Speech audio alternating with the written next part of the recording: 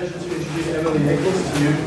Emily, I met in 2006 when I was working for Census. Emily then just started or was recently working at PepsiCo. She graduated from the University of Guelph and was Haskell and at PepsiCo in Peterborough, Baker Foods. And then she left and came to the Masters at Mac, and she took 6C3 with me the first time I taught it in 2010. And now works full-time at ProCensus with John McGregor over there.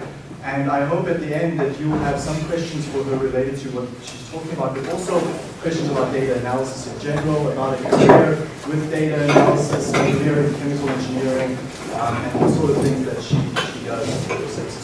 Will all be great questions for Emily to talk about at the end. Thanks, Emily. Okay, great. Thanks, Kevin.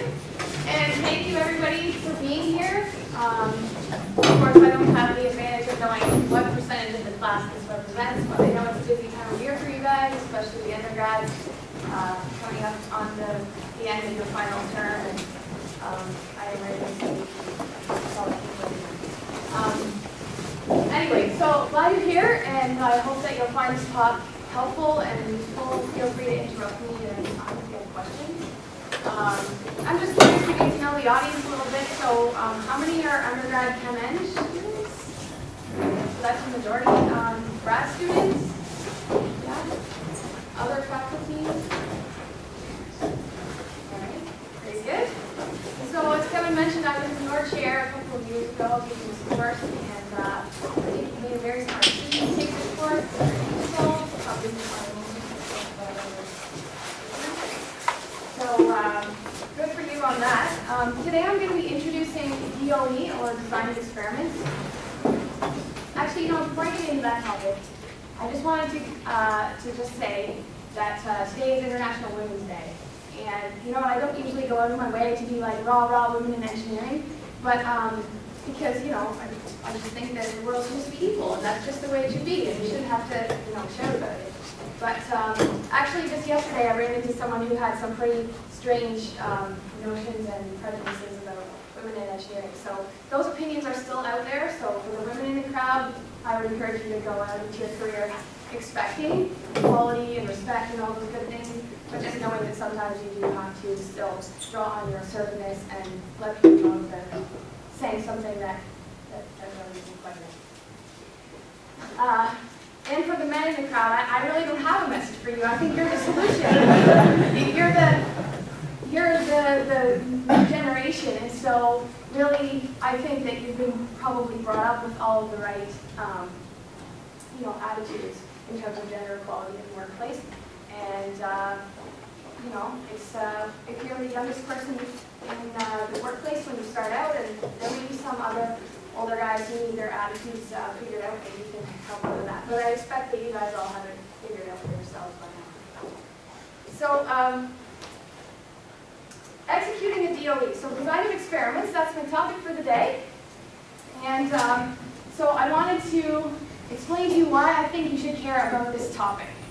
So design of experiments is really important, and the academic reason is that it's better than the cost approach, the change one single variable at a time approach.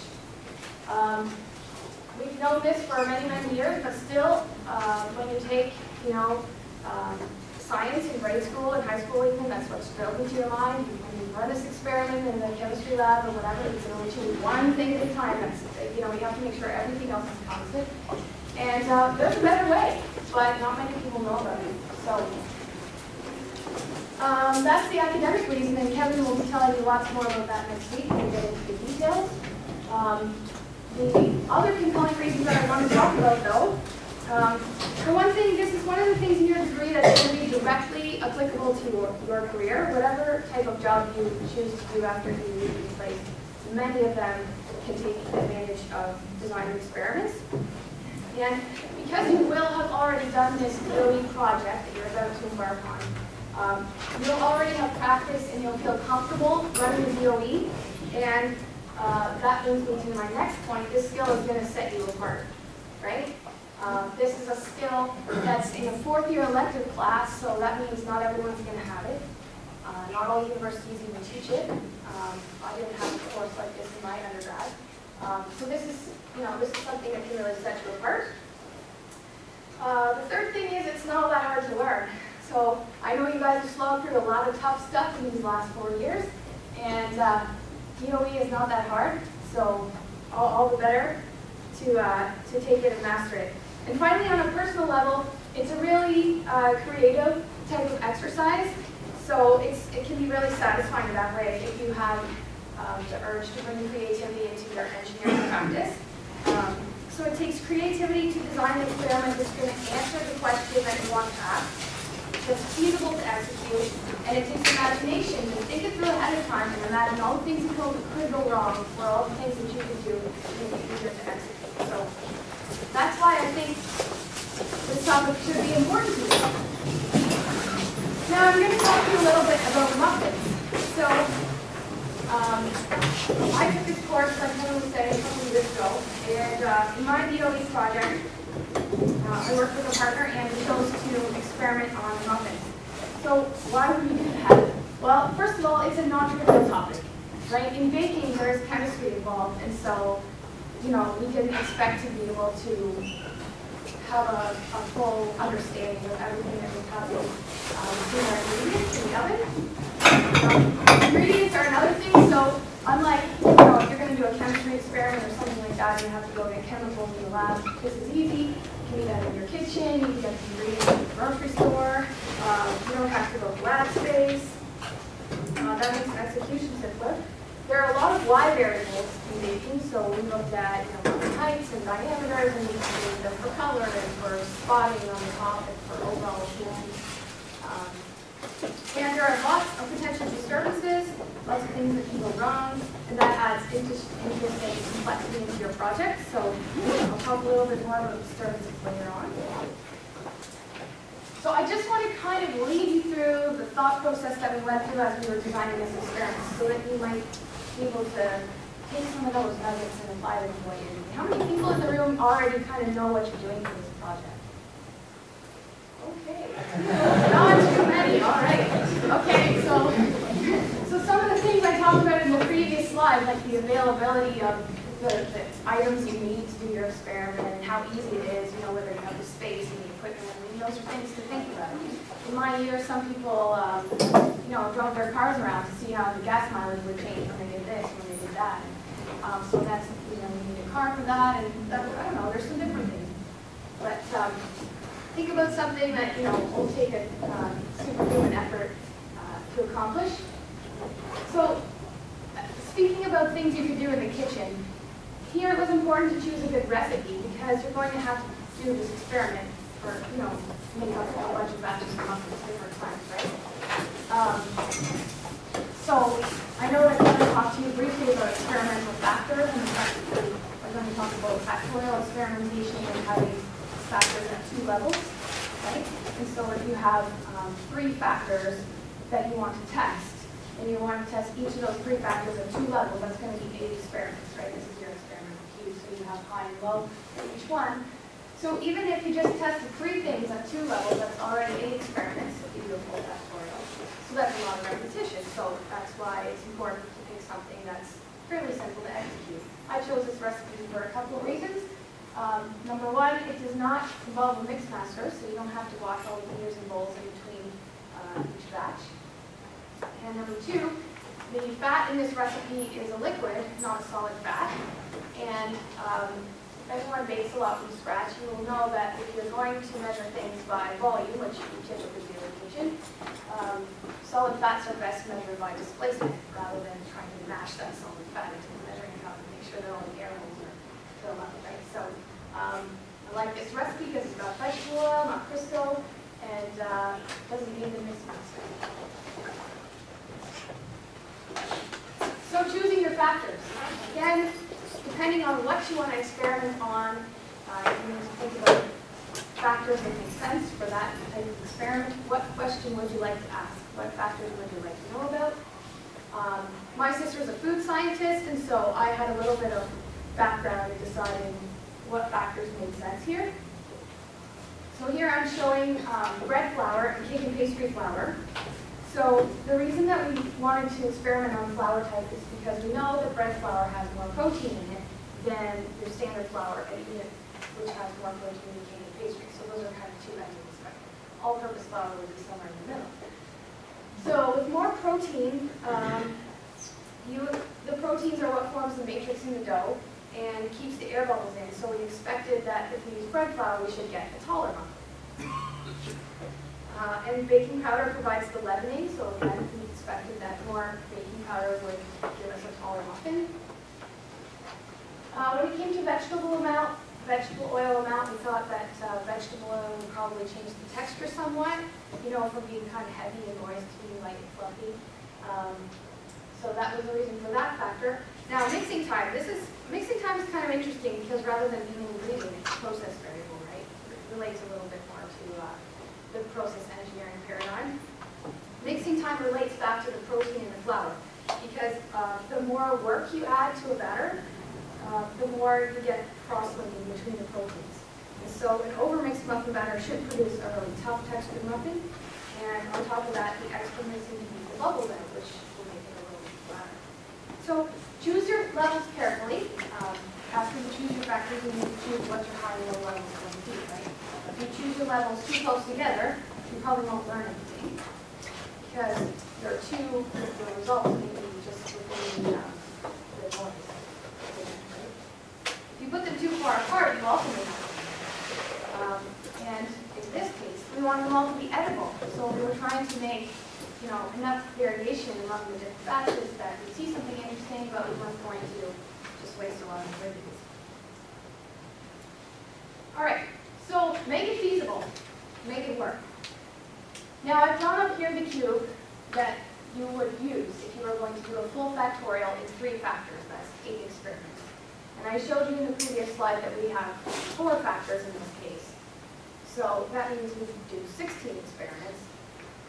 Now next week, when Kevin talks to you about fractional factorials, we're going to talk about half fraction, quarter fraction. These are ways to cut down the number of experiments and still get most of the information out. And so we were looking at doing a half fraction factorial in 4 factors, which is 8 batches of muffins. I thought, oh my gosh, that is going to take us so long. Okay, what should we do about that? So like I said, I was working with a partner, and we thought, well, maybe we can make 2 batches at a time. How is that going to impact the logistics of this project? Well, it means that we need double the amount of equipment. And ideally, you want your equipment to be identical, right? Now tell me, whose kitchen has 2 sets of all the things I pictured up here? Not too many. My kitchen is a little bit of an oddity because I actually did manage to find duplicates of everything in my kitchen. But I do a lot of baking. Now, we also wondered if we're going to use, if we're going to do 2 at a time, are we going to put 2 muffin pans in the oven at a time? Is there room for 2 muffin pans?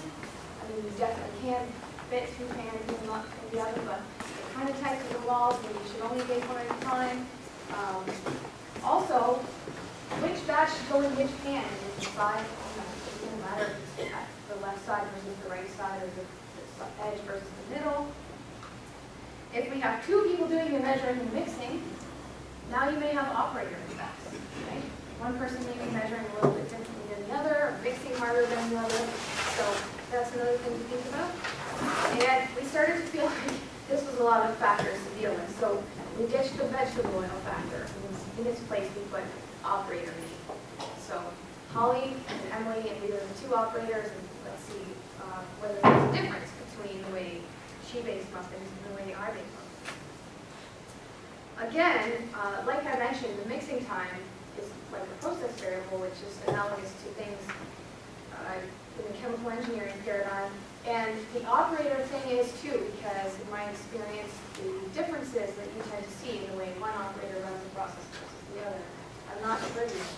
So it's kind of an interesting factor to work with. You might think about that if you're working in a group.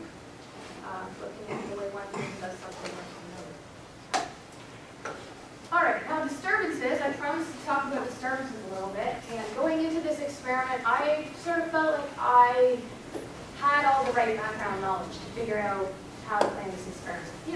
I've done quite a bit of baking myself, and my sister's a food scientist, and I asked her some questions. But my partner came up with some things that I really had not even thought of. For one thing, the amount of time that would elapse between mixing and baking was kind of a concern.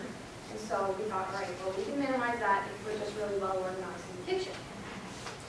But we were still worried that the first muffin board might be different than the last muffin board. So picture this, we're two people standing at the counter. Okay, we're doing our mixing, and then we each have to make even-sized scoops into the muffin cups. And what's going to be the difference between the first one and the fifth one? This happens when you make pancakes. Anybody make pancakes? Right? You know, the first one's always like fluffy and stuff. And then by the time you get to the bottom of the bowl and you're scraping it out and you pour it in the pan, it's like a crepe. There's no bubbles left.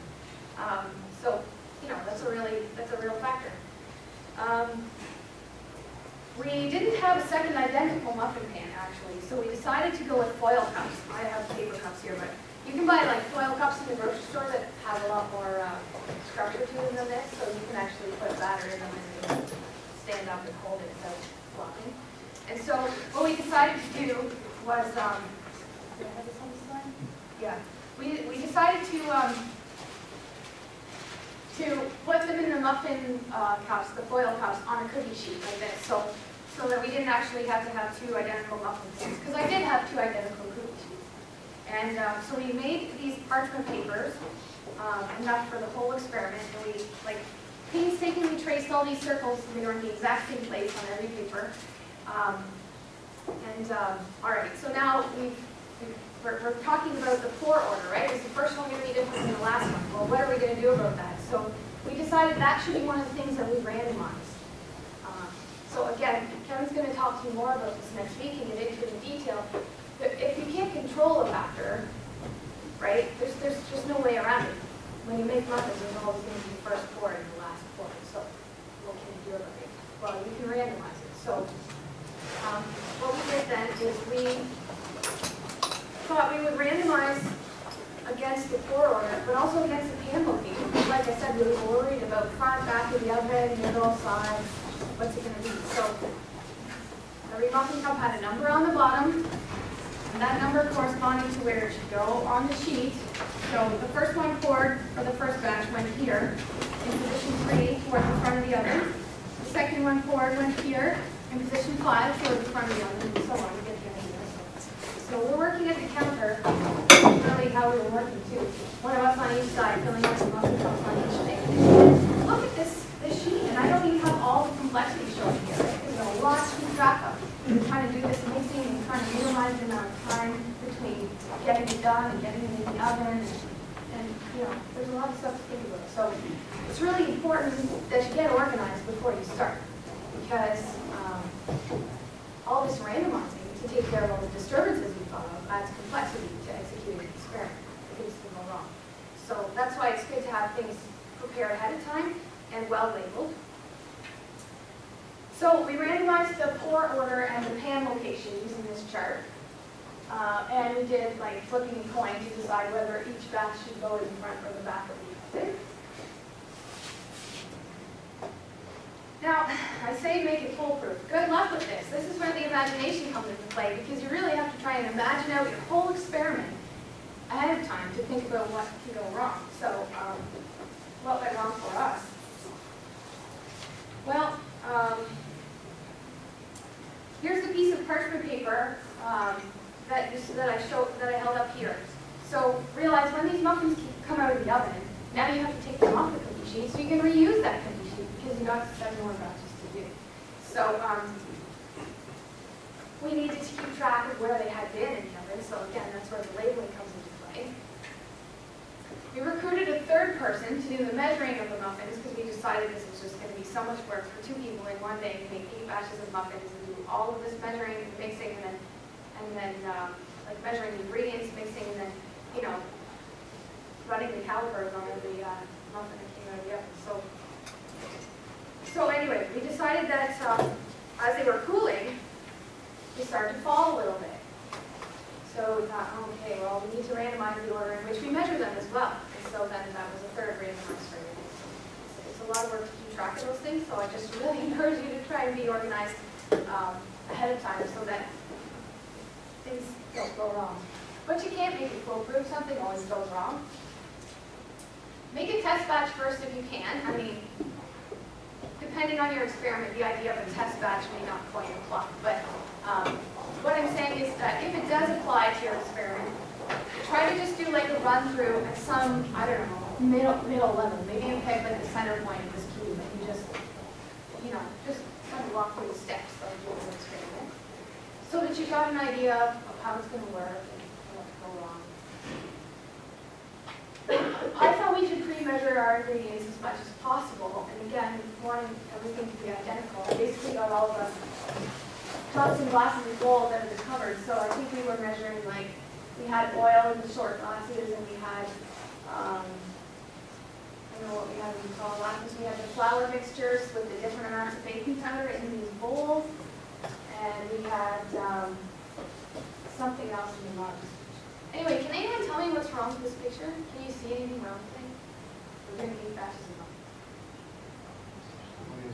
Yeah, there's only 7 bowls, but there are 8. There are 8 coffee mugs and 8 tumblers and 8 short glasses if you count them, right? And the reason this happened was the glasses are all lined up. So we've got tumbler, coffee cup, small glass. But a bowl has so much more diameter that by the time we lined them up all the way down the counter, we didn't even realize we were missing a bowl. So we got partway through, and then we had to really scratch our heads to think about which bowl was missing, which recipe was it. Didn't have a bowl flour. Am I scaring you yet? Yeah? I'm telling you all the negative things. But, this is to your advantage, I hope. Like I said at the beginning, this is a really good skill, so it's worth it to put the time in. But it's also nice to know what you're getting into. So we really thought that we had thought of everything. I'm sure by now you think that we really did go into detailed baking too. But so we had the ingredients pre-measured like I showed you in the picture. The kitchen was organized, the parchment tables were made, the cups had numbers on the bottom of them. But a whole bunch of unexpected things happened. So like I said, we decided we needed to randomize the measuring order after they came out of the oven, like the height and diameter measuring. So that was a fairly late in the game decision. We realized partway through that one person had been using medium eggs and the other had been using large eggs. And that happened because we decided that the eggs should come right out of the fridge at the time we did the mixing, so that we weren't introducing a disturbance by having them on the counter, in which case the eggs would be warmer towards the end of the day than they were at the beginning. So we were using eggs directly out of the fridge, and my partner had brought over a brand new carton of eggs, and I don't know why, I was still using eggs from my own carton of eggs, and I always buy large eggs, and she had bought medium eggs, so we had a little bit of an egg disturbance there. We forgot to set the oven timer twice, so then we had to guess at how long the muffins had been in the oven. Now, the time in the oven was not a factor that we were testing. It was actually just something that we wanted to record. Because since we were using different recipes, they browned at different rates, and so we weren't going to leave them all in the oven for the exact same amount of time. So we had to guess at how long they'd been in there. With 2 batches of muffins on the pan, we had a couple times it happened that this batch got finished before this batch. So then we had to open the oven, quickly take these off the pan, and close the oven door again. So now you've entered a big disturbance into your oven temperature as well. What else? I think that's about it for disturbances. That should be today. I've been talking about them for long enough. Anyway. It turned out that even though we were really, really prepared, we still had to deal with a bunch of stuff at the last minute. So all I can say is you want to be prepared because inevitably there are going to be things you didn't think of. And they'll be okay. You can probably manage those disturbances enough that the results of your experiment will still be valid, just as long as you've done enough up front. It is handy to have an extra pair of hands. That third person we had that day helping us mix and make the muffins was really helpful. When they came out of the oven, they were measured, and then when it was all done, we had my whole kitchen table was just covered in muffins, and then we took a look at the appearances, and we rated them for spotting and cracking on the top. Like a nice really bakery muffin has these little cracks on it. And, color and overall appearance, some of them were tall and round, and some of them were kind of flat and short, and all different shapes in between. So, we had a little bit of fun eating muffins at the end, but honestly, tasting all 8 batches was a bit much. We were pretty tired of them by then. So have fun with it. That's actually not my final thought for today, but I do want you to make it fun. I mean, the reason that we chose to work with muffins was a couple reasons. I already did quite a bit of baking in my own kitchen, so I kind of knew what we were getting into. That recipe was one that I had made a bunch of times before, so I knew what to expect, and like I said, we had the benefit of using vegetable oil instead of solid fat. Part of my thesis was actually going to be about muffins. Now, the Y variable that I worked on in my thesis is actually confidential, so it was something that we couldn't measure with kitchen equipment. So, you know, it wasn't directly applicable, but I thought, well, here's a chance for me to get a little bit of a head start and learn something about the differences that we can see in the different muffins. So if you have, if you're a grad student and you know what your thesis is going to be about, maybe you can choose an experiment that will inform you about something to do with your thesis. If you're heading into the workforce after this, maybe if you have an idea of what kind of work you want to be doing, or maybe you're going to have a job lined up already, maybe there's something that's sort of kind of related to what you're going to be doing, that might be an idea to think about. When you get finished all of this, of course, then you have the pleasure of analyzing the data. And we had some interesting results. So we found out here that the muffin height would be higher. This is just, like I said, we had multiple Y variables. This is just our equation for the muffin height. So the muffin height would be higher if we used bread flour, reduce the amount of baking powder, and increase the amount of mixing time. Now this was a real surprise to us because, I mean, we expected that bread flour would give us a higher muffin, and we expected that a longer mixing time would give us a higher muffin because of what I said about the cross-linking of proteins. But we didn't expect that we were going to get a negative coefficient for baking powder. So we went looking in the literature to see if we could find something to back that up. And we did, in fact, find a book that explained that there was kind of an optimum level for baking powder, and if you went past it, you wouldn't necessarily get a taller muffin. So that's another thing to think about when you're analyzing the data. Sometimes you don't get the results you expect. If our baking powder amounts had been, here and here, right, we would have had a positive coefficient. And if our baking powder amounts had been, on equidistant here, we would have had a 0 coefficient. And if our baking powder amounts had been here and here, we would have, then we have this negative coefficient. So, earlier I talked about choosing your levels. Like I said, you want to be close enough together, but not too close. Because if you put them too close, you won't learn anything, and if you put them too far, you won't learn anything. So in this case, it was a good idea to start with a recipe that I already made, and I knew it worked, and then draw on my sister's food science experience to help decide how much further up and down to take the factors. So that's about all that I have to say about this particular DOE. Now, I do design of experiments in my work as well. Usually not, let's call this traditional DOE for a minute, so something like this. I actually do a lot of work with latent variable methods, or you might have heard it called multivariate analysis, which you'll be learning about towards the end of the semester.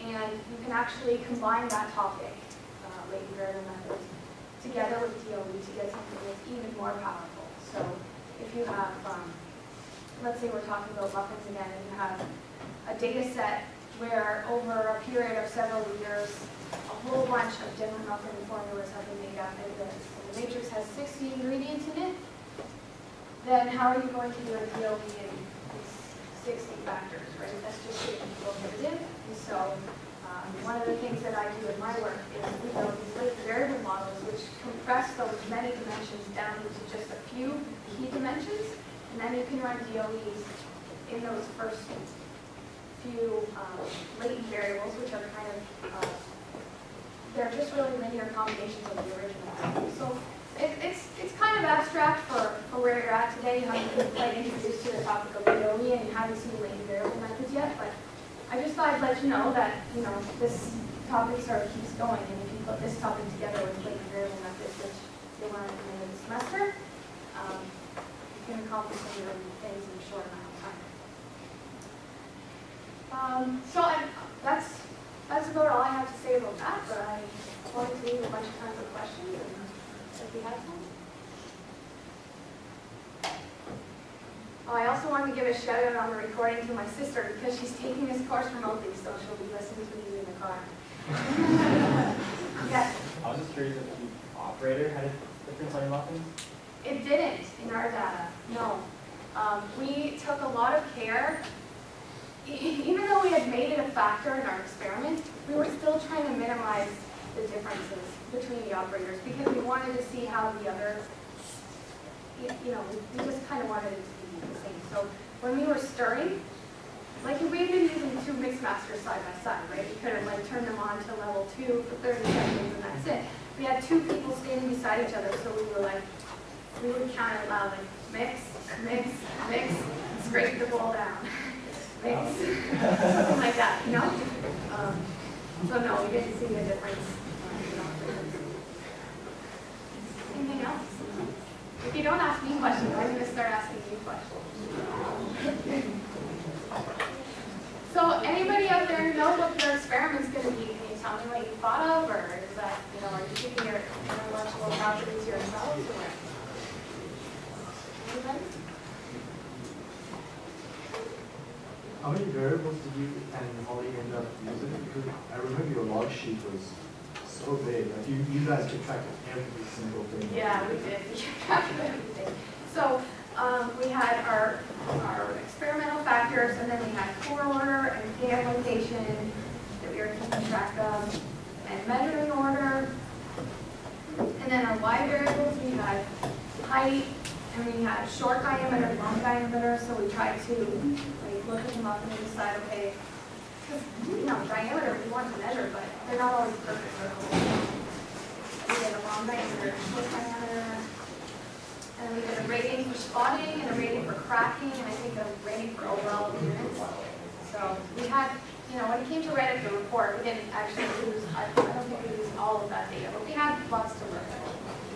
That's actually a good point that you asked that, because there were multiple Y variables here, and if you choose an experiment that has multiple Y variables, then when it gets down to your analysis, if it turns out that you've chosen your factors too close together or too far apart for one of those Y variables, you still have a good shot at, having learned something about the other Y variables, right? So if you can add more Y variables to your experiment without adding too much work, that's probably the best strategy. Do you have any advice about determining the limits? How did you know how much baking powder to use to actually get this shape? Did you research it, or did you just we just tried to we didn't. This shape is really just conceptual, right? We only did 2 levels. Okay. But we again just drew on the experience that I had with my sister's food science experience to decide how much less can we add and still get something edible, how much more can we add and still just be edible. How come you didn't decide to keep the time constant so that affect your outcomes? Well, it's true, and it wasn't a perfect experiment. But the thing is that, well, for one thing, we weren't measuring the sizes of the muffins by weight, and really that's what you want to do because of the factors we chose. Some of the batters were really fluffy and had lots of air, and some were not. And we were using, I think it was a 1/3 of a cup measuring scoop to fill up the muffin cups. So they all had a 1/3 of a cup of batter, but some of them had a lot more mass than others. And so, if you took them all out at the same amount of time, some of them wouldn't even be baked. So that's. Ideally, you want them to be the same weight, and then you can probably use them. Questions? Yeah? I see you did taste test, so how did you rate taste? Did you do different, you say general, it tastes different, how do you rate different aspects of trying? We tried to do ratings, in numbers. To be quite honest with you, this took all day. We started first thing in the morning, we did all the baking, and we did all all the measuring as they came out of the oven. So the tasting was the last thing that we did, and we were pretty tired by that time. We didn't care as much about whether we got the ratings accurate. I mean, we had lots of data, right? We had height and diameters, and we had other things. So, but honestly, I remember just feeling like so tired by the time we got done. I was like, I don't know if this is different than the one I tasted before. Yeah. Did you get sick of the muffins by the end of that DOE? Yeah, I was pretty sick of them. And I don't like wasting stuff, so I put them in the freezer and, you know, we ate them over a period of several weeks or months, I don't know. My husband got pretty tired of muffins too. Every student who's done a making project is in institutions and they just hate that free. I got good, you don't want to try it. Yeah.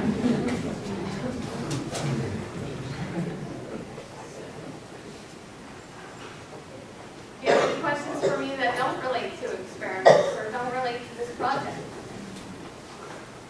Yeah? You talked about latent variables. What are some of the projects that you've worked on this last year? Well, lots of different things. So maybe the simplest thing to explain is kind of process monitoring or process troubleshooting type of thing, where a company has a whole lot of data from a process and they don't really know what's going on with it. They have quality that goes up and down. They're trying to find out what the root cause is. And so, you know, we build models, and using those type of models makes it really easy to kind of drill down what the root cause is. It's usually not one thing. You know, a lot of companies are employing like Six Sigma type tools to solve problems, and some of those tools are, you know, you list out the possible causes and then you try to knock them off one by one. Well, that's a univariate way to think of the problem. And usually, not usually, but many times the problem is because of multiple things.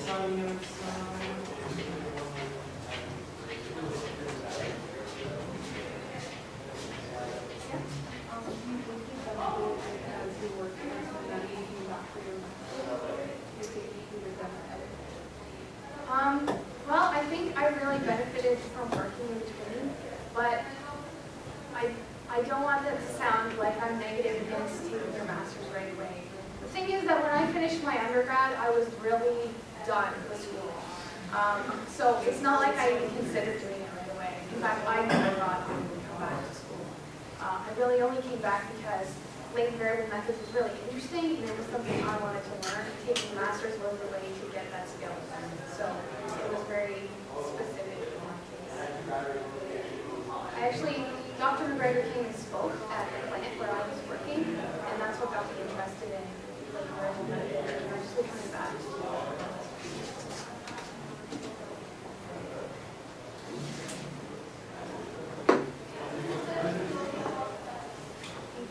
In your master's thesis, you looked at near-infrared imaging of brains. Can you talk about it? Sure. Well, has anyone heard of a groat? Okay, you've heard of oats, right? But not of a groats. My thesis sounded a little bit like a Dr. Seuss story. Anyway, so oats and groats. In the process of oat milling, you need to remove the hull from the oat. And once you've removed that hull, what's left is called a groat. It's the name for the grain inside. And the thing is that they look really similar. And if you get, you know, at the end of the process, you should have gotten rid of all of the hulls. If you take a handful of grain and you look at it, even if there are a few hulls in your hand, they're really hard to see. Now, how many people eat oatmeal for breakfast? Anybody? Okay, we got a few people who eat oatmeal for breakfast. Have you ever felt like you got something kind of fibrous in your oatmeal, like it kind of feels like a popcorn hull in your teeth? That's an oat hull. It's not dangerous, it's not going to hurt you, but it's just kind of annoying for it to be there. So from a quality perspective, you'd like there to be no hulls going into the oat.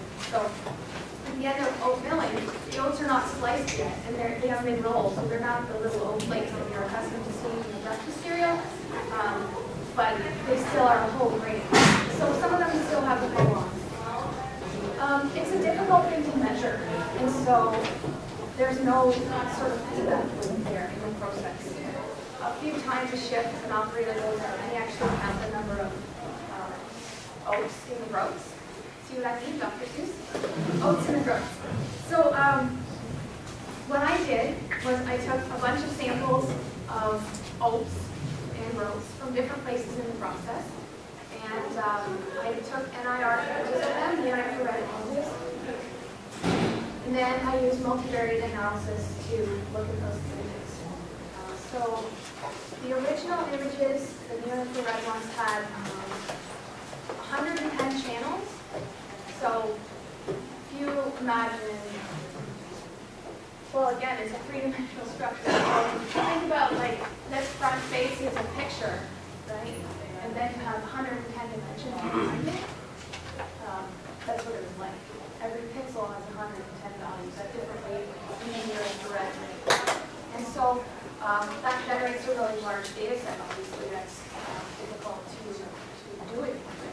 Except if you use linear variable methods, you can take those 110 dimensions and compress them down to just a few critical dimensions. And then actually, by refolding, so you have to unfold that three-dimensional matrix to make a model of it. And then if you refold it back up, you can see the predictions for each pixel, whether the model predicts each pixel that it's an oat or a groat. And they pop out like, oh, I wish I had a picture in my slides to show you. I mean, you can see the oats and the groats so clearly in this image that has been processed through a latent variable model. With the human eye, I mean, I actually had a pile of them on my counter at home. So when I did my thesis, I involved as many extra people as I could because there's a lot of work. So these samples of oats and groats that I imaged, I needed some pure samples to build a model. So I needed to make sure I had no oats in the groats and no groats in the oats. And so we actually went through them. We did a bunch of that at my house. Anyway, I had a little pile on the counter left over from something, and a friend came over, and she works in the automation industry. And she looked at the pile, and she said, "What is that?" And I said, "Oh, well, it's just some oats and groats left over." And I said, "Well, we're working on the way to separate them." And she picked them up, and she said, "Well, I don't know, they all look the same to me." And I said, "No, see, this is an oat, this is a groat." And she said, "Someone sent me this at work?" I'd say, "No quote. I'm not even going to bother to quote that project. I can't design machines." But with like variable methods, it's something that actually works really well. So, yeah. I've heard about a lot of cases where people use image data. Are there other forms of data that you've worked with? Well, I've done a lot with process data, and I've done a lot with like batch data is also three-dimensional. So if you have a batch process, you have a row for each batch and a column for each variable, but then you have an axis back here, so that is three-dimensional data. I've also done quite a bit of work with product data. So like I mentioned earlier, my thesis was on muffins, and we did have a matrix of, we had about 60 ingredients and about 26 different muffin formulations to start with before we started doing DOE. So it was a pretty small matrix in terms of latent variable models, but pretty large in terms of product development. And so if you didn't know about latent variables, that would be pretty much an intractable problem. Yeah. Does that answer your question?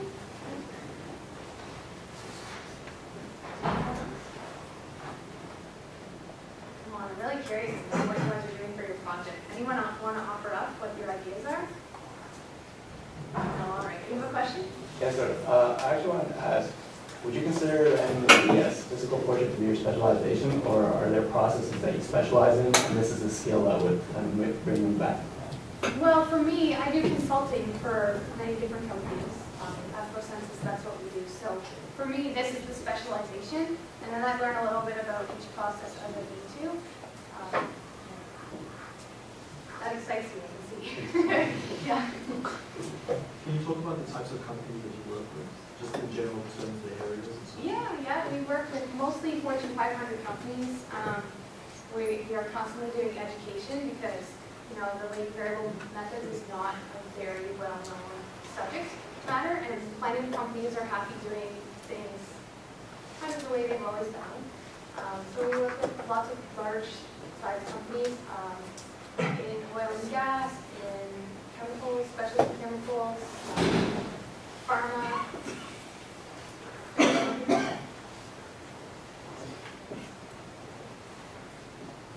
you think there's a reason why it's only Fortune 500 companies and not smaller ones?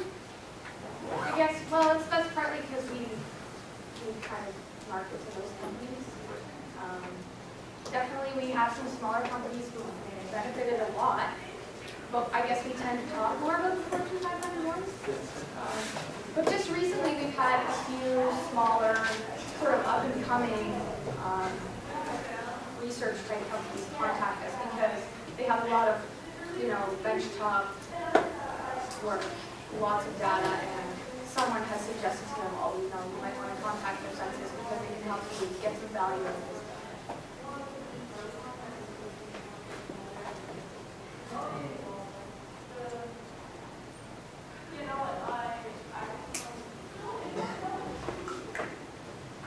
No other questions? Okay.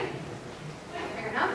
I guess we can wrap it up then. If you had a question that you didn't want to ask in front of the whole class, I'll hang around for a few minutes.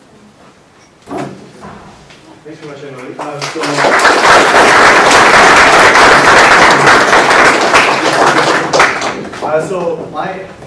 There's obviously many memories that I had from the first time teaching this course, but one of them was the many hours of meetings with Emily and Holly upstairs to plan this experiment. There were a lot of discussions, and it's typical, right? We only have one shot at doing our work. In Emily and Holly's case, it was a Saturday and Sunday after day, filled up baking and making. In the chemical industry, we have very little access to our processes to actually run experiments. The boss does not readily allow you to go and play around the process and move it around to arbitrary conditions. So the planning of it is extremely critical. So for the next class, next week, while I'm introducing this topic to you, think of your own project that you're thinking of over the weekend. Come next week and let's take a look at how you're going to plan your experiment. Think really carefully because you've only got a very limited time to do the work and then analyze it.